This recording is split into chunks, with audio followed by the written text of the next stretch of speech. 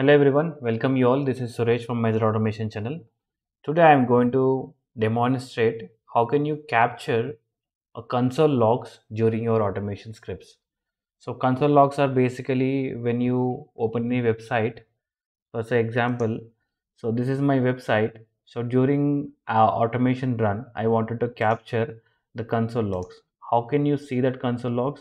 Once you right click onto the anywhere on your page and go to inspect, that you can see, or you can directly click on F12. After that you will see this console here. So once you click on the console, you will see some logs here. So I wanted to capture all these logs during my automation run so that that can be helpful whenever there is any issue occurs on the page. It automatically gives some errors. I will capture all those logs and I can provide to my developer. I will show you how can you achieve this simple trick. So do stay tuned to entire video so that you can understand and you can also answer the interview questions as well. This is my maven project, and under that I have these many packages under my source test Java, and I will be creating another class and a package. Right, let's quickly call our WebDriver and create a setup for that.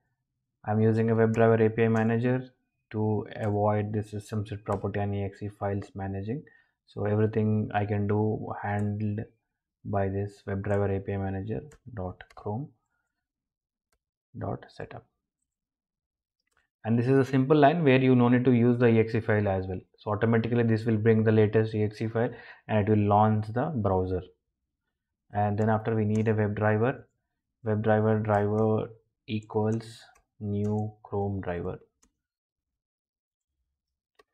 right? And driver dot get. So what website that we are using? This is a website, and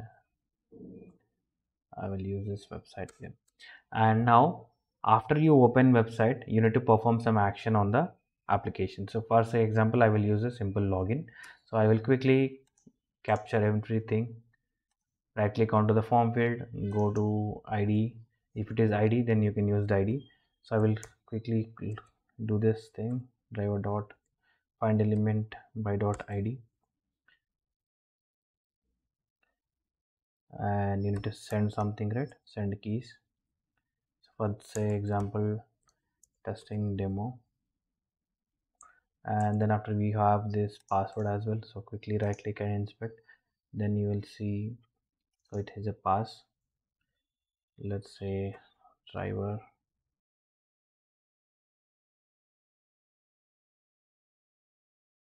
So this will launch my website, and quickly it will enter the username password and click on login button. So during this transaction I wanted to capture all my console logs. So for that I can use one class called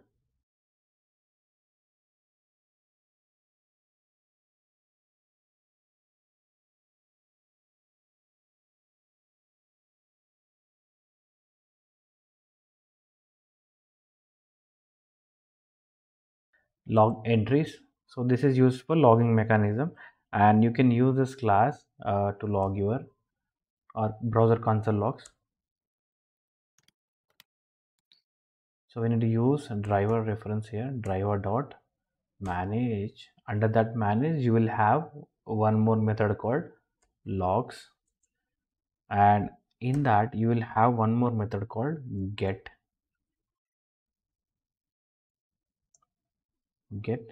logs.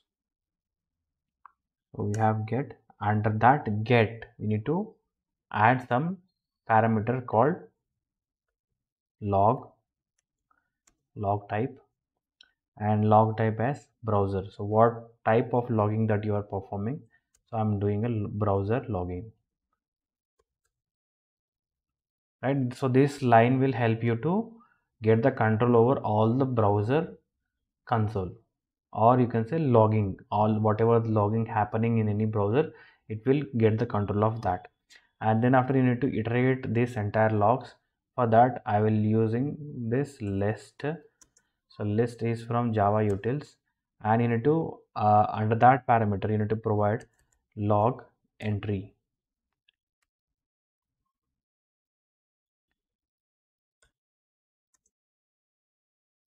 So log entry is the logging for only one entry. Dot logs equals, and you need to use a reference of log entries, which is a logging mechanism. Log entry dot get all. So this will get all the loggings which are captured in your browser, right? And in case you wanted to see more information about these methods, just mouse over onto this method and you will see this class also provides a filter mechanism based on the levels. So we can use the levels as well. So I will show that here.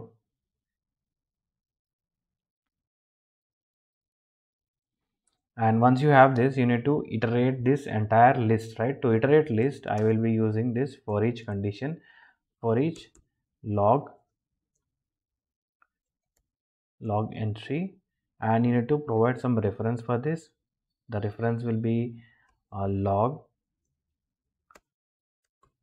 So there's a logs here, and go to this line and just type sys out, and sys out like say logging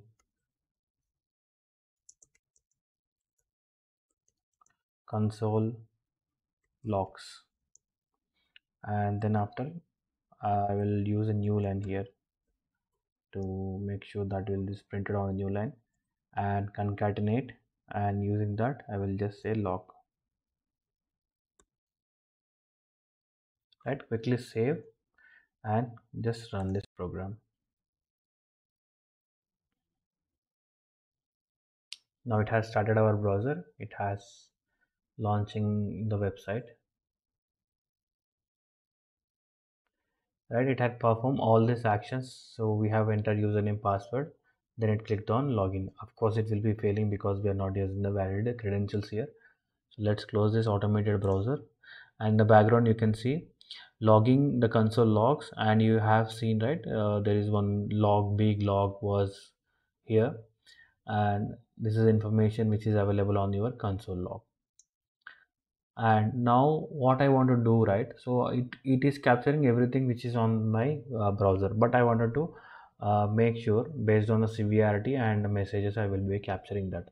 For that I will be using the same lines of code to capture entries and also the entry list operation here. And then after we have one more for each condition, for each log entry,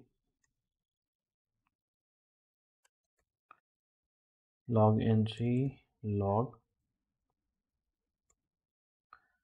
So for this I will be using this L, capital L, right? And let's say system dot print, and here I will say sh is, and I will capture this in a new line again and concatenate using this log dot get message, and I will be using another list out where I wanted to segregate according to the level. Level is, and new line again,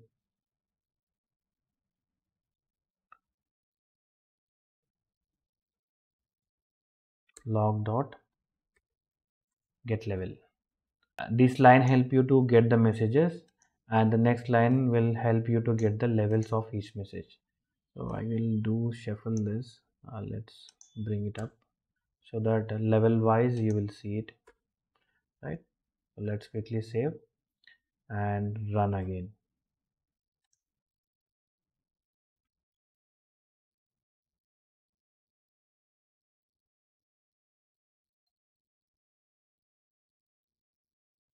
Right, now you can see the level is severe and message is this.